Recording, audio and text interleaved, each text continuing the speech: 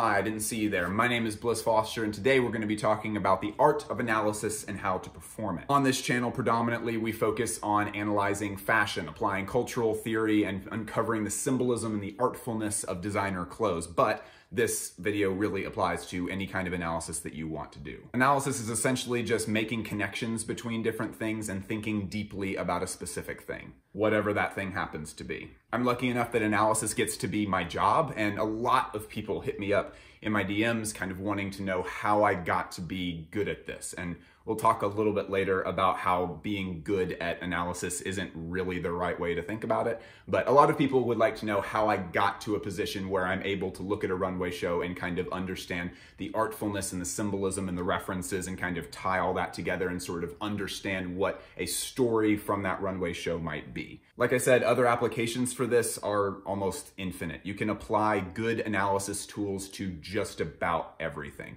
I have a literature degree, and when I was studying that, we got into the actual theory classes, which is that book right there, which is one of my favorite books to this day. In this class, there was a lot of talk about reading things as a text, and that could be, you know, anything. You're reading a garden like it is a text. You're reading a film like it is a text. You're reading anything, upholstery. So if you're not particularly into fashion, that's okay. I think this will apply to literally anything that you are interested in and want to understand on a deeper level. I think I'm gonna end up turning this into a series because my own understanding of how to perform analysis is constantly evolving and changing, and I'm constantly reading new things that sort of give me different ideas about the way to look at things. So this is going to be updated periodically with new videos, but there's not gonna be any kind of schedule for that. It's just gonna be like when I come across something that's very new, we're gonna add it to the series. But yeah. For now, let's get started. Let's do the basics of analysis.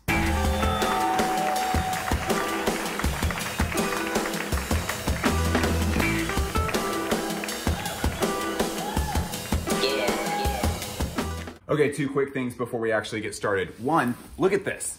You can get like the coolest pants that you've ever owned if you just like look up like ski pants online. Used ones are even better because they cost like no money. I got these for $30. It's pretty sick. When I got them used, they were in like great condition, but I ended up like kind of screwing them up when I was mountain biking with a friend and riding through waist deep water, and the pants got caught in the bike chain. Exciting, thrilling. Thing number two, if this kind of stuff is very useful for you, like if say you're watching this for the second time to pull out information from it, you should support it on Patreon. This is independent fashion journalism. No one else does this kind of stuff, and it can't exist if you don't support it. YouTube is my only source of income. And you're not doing me any favors either. I mean, you get exclusive episodes, you get extended episodes like the Margella and the Rick Owens analyses, you get to join the Discord where everybody else that's on the Patreon is hanging out and talking and discussing fashion. It's an incredibly tight-knit group, and they're all incredible people. Go join the Patreon using the link that is somewhere.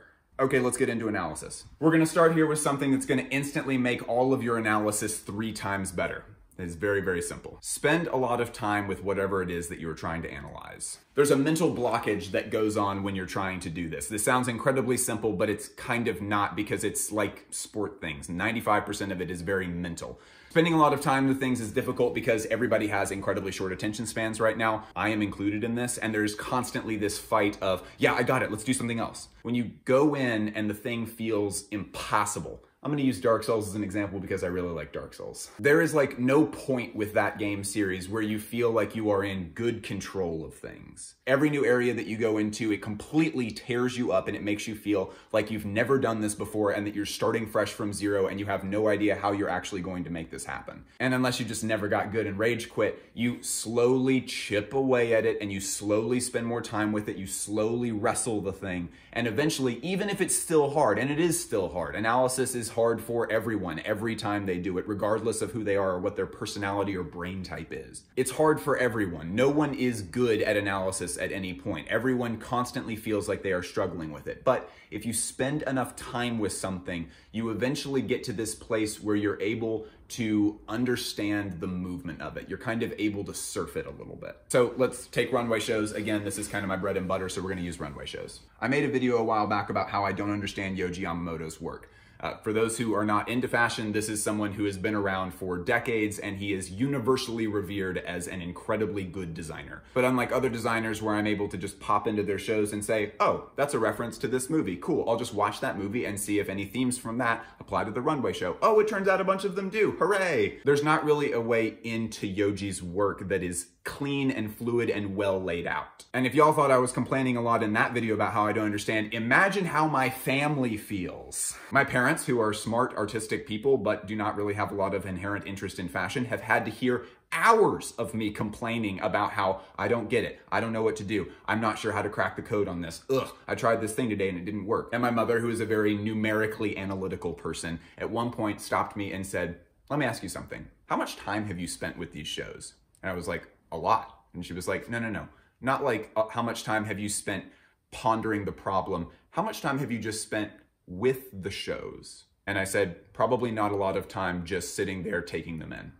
And she said, I always see you sitting with runway shows and just taking them in. And this one, it sounds like you are so intimidated by it that maybe you're not doing what you normally do. I think you should just sit with the shows for a while and just kind of see if anything comes to mind at all. So do you see what the conflict there is? It's not even so much that the thing itself was super difficult to analyze. It was that my own baggage and intimidation and things that have to do with me were the things that were preventing me from actually spending really good quality time with the thing. We're not ever really going to get a clean listicle here. This is not just going to be like a clean, like 1, 2, 3, 4, now you're better at analyzing kind of thing. We're going to kind of dive into the actual things that make analysis difficult, at least for me. So there has to be a point where you're able to recognize what inside of yourself is kind of keeping you from really spending lots of time with that thing, and then pushing the baggage away and saying, let me just sit with this work for 3 times longer than it would be normal for me to sit with it. If you're trying to do this to a movie,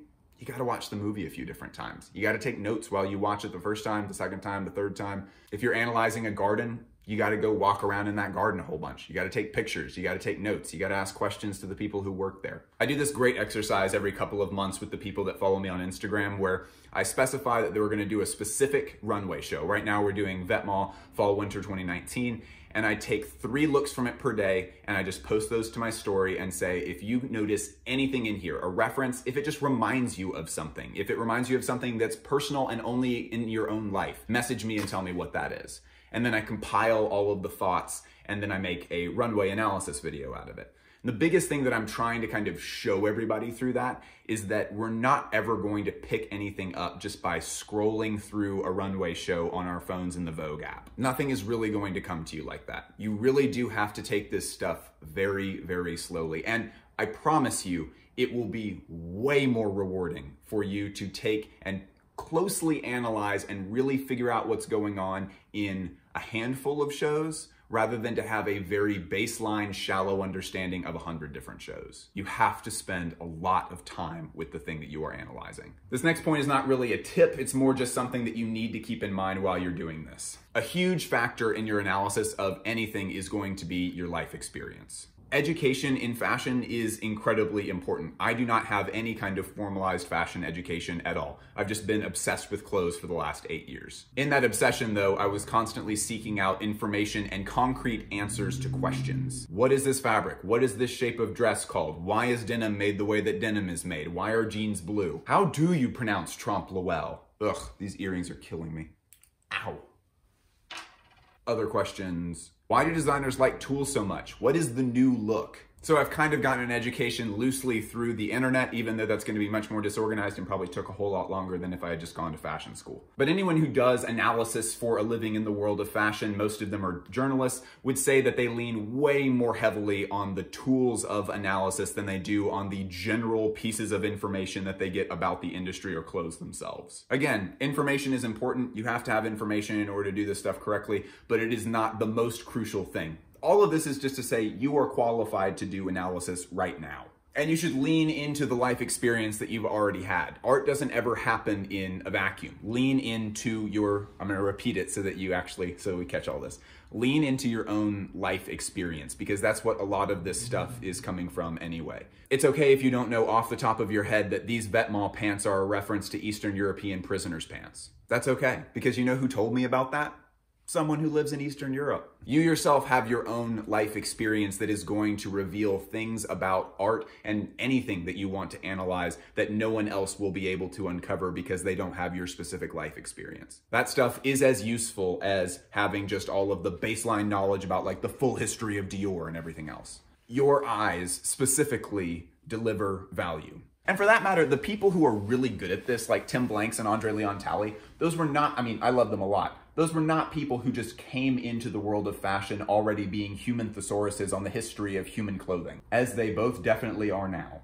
But most of the stuff that they've learned comes to them, and I can definitely speak from experience, it's come to me on the run. I've spent most of my time doing fashion analysis, just sitting, looking for a long time, taking lots of notes, researching what I'm able to, and then honestly saying what I see. Don't try to overshoot stuff and make yourself look like you know about something that maybe you don't know about. I've done that a bunch of times. It only ends badly. You need to understand that your eyes and your experience are valuable, and if you sit and really take time and honestly say what you see, that's the sweet spot. Let's move on real quick because we do have a couple of things we need to cover. Let's talk about research real quick.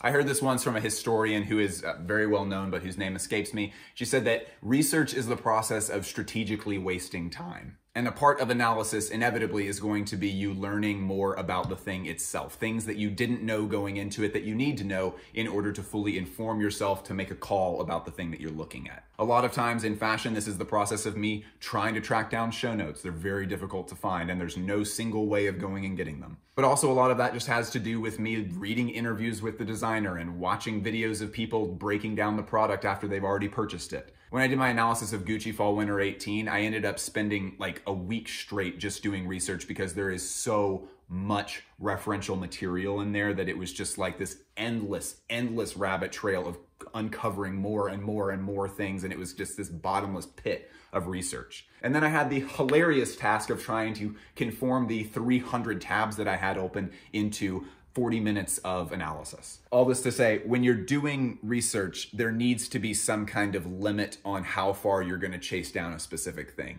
If you're a really naturally curious person, the research period can be a huge stopgap in you actually getting good analysis done. Because if the source material is right, there's never an end to the research. And a lot of what you're looking at won't be exactly what you need. I mean, if you're reading an interview, read the whole interview. It's going to be relevant to what you're looking at. But if you think maybe there's a reference here to this like movie, but you're not sure, and you're watching the movie and you're trying to make comparative, there needs to be a certain point where you can say, I don't think this movie is as relevant as I once thought it was. I am wasting time at this point. I need to get back to the core of the research. If you're just playing really fast and loose and you're just Googling things based on what things remind you of, maybe set a timer for yourself. 10 minutes, and then when the timer goes off, ask yourself, am I uncovering anything real here? And if not, maybe it's time to switch to something else. And while we're talking about research, this is a really big, for me at least, this is a big point of discouragement and a thing that often prevents me from getting good work done. If you see a specific element in a runway show, and again, my perspective is fashion, but really this applies to anything.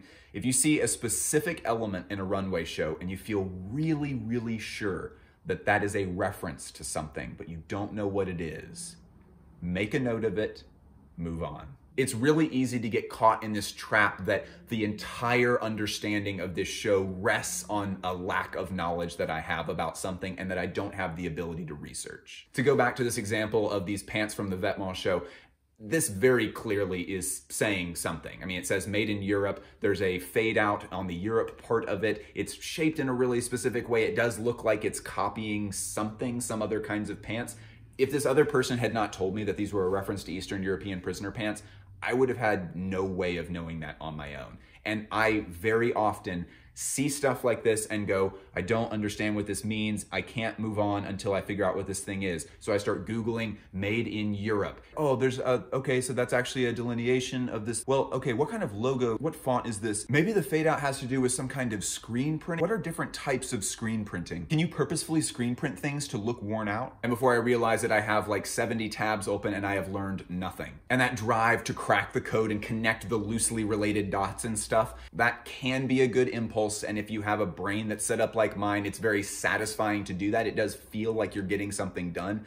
But ultimately, if you try to explain that to other people, it doesn't make a lot of sense. And in this case, it would have just been incorrect because this is just a reference to Eastern European prisoner pants. Don't allow yourself to think that a single reference or a single thing that you don't immediately get is the only key to unlocking the entire piece of art. 98% of the time, that's not true anyway. And besides, you don't want to just continuously be churning over and torturing yourself with this L over and over and over until you just say, fuck it, I'm just never going to understand this thing, and then you just give up. Did somebody at your school grow up in Ukraine? Ask them. People love being asked things about their personal experience. It makes them feel special. But don't allow stuff like that to just torture you and tear you up and get you discouraged. You need to move on. You need to perform the whole analysis. Okay, so let's move into the last point here. And by the way, huge props if you get this far in these videos. I mean, like, a ton of people who watch YouTube videos drop off after the first like 1 or 2 minutes. So if you actually sit and watch these things all the way through, that's wonderful. I really appreciate it. Points lost if you have other tabs open or on your phone though. Too late, the points are already lost. Nah, I'm just kidding. Welcome back. Okay, let's move into the last point here. Here is the goal with analysis. Ultimately, you are competing with yourself here. There is no way that I could be doing what I do right now. I'm 31. There's no possible way that I could do this stuff when I was 20 years old. And I was trying. I was getting a literature degree at the time. I really wanted to be good at the art of analysis, and I was really digging into it and constantly trying to perform it with like E.E. Cummings poetry. But back then, I would have had no way of doing what I'm doing now. And at the same time, what I'm doing right now, I have no way of doing what Andre Leon Talley does. And that's okay. All analysis is an art form where you are competing with yourself.